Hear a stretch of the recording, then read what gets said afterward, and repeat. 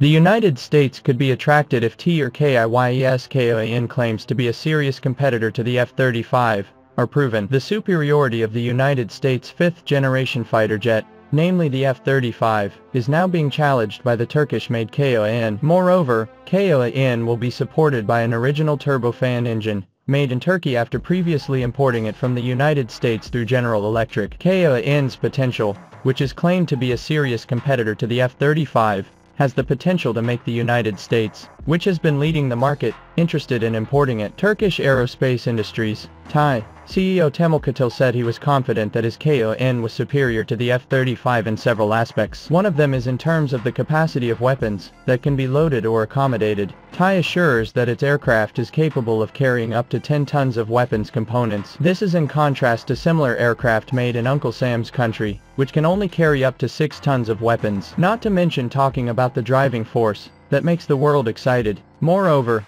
the Land of 1,000 Pagodas has clearly stated that its current fighter jets will be produced with a domestic component level, TKDN, of more than 90%, even close to 100%. Recently, Turkey also announced that the KAAN mass production stage will use their own turbofan engine, namely the TF10000. Launching the Daily Sabah page on February the 20th, 2024, the TF10000, which is a further development of the TF6000, has a thrust of up to 6,000 lbf, so this will double the speed of the aircraft, which previously could only go up to Mach 1.8. Apart from the technical aspects, Kotil representing TAI said that the use of TKDN up to 90% shows Turkey's seriousness in being more sovereign in terms of defense equipment, so there is no reason not to use domestically made engines when the Turkish Air Force starts using them in 2028 or 2029. The KAAN fighter jet must be built entirely with local expertise to ensure our national survival,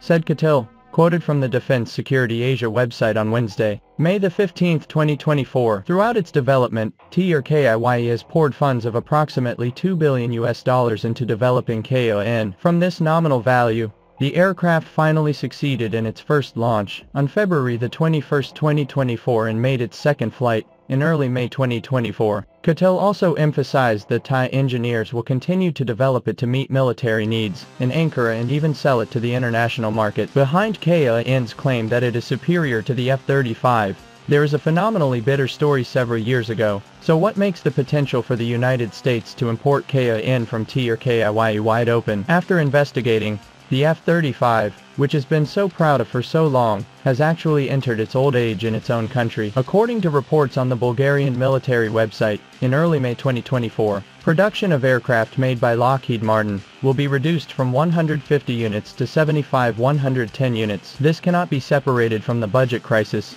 that hit the White House plus the complexity of obtaining approval from Congress. This crisis also caused Uncle Sam's country to be reluctant to export too many weapons for free.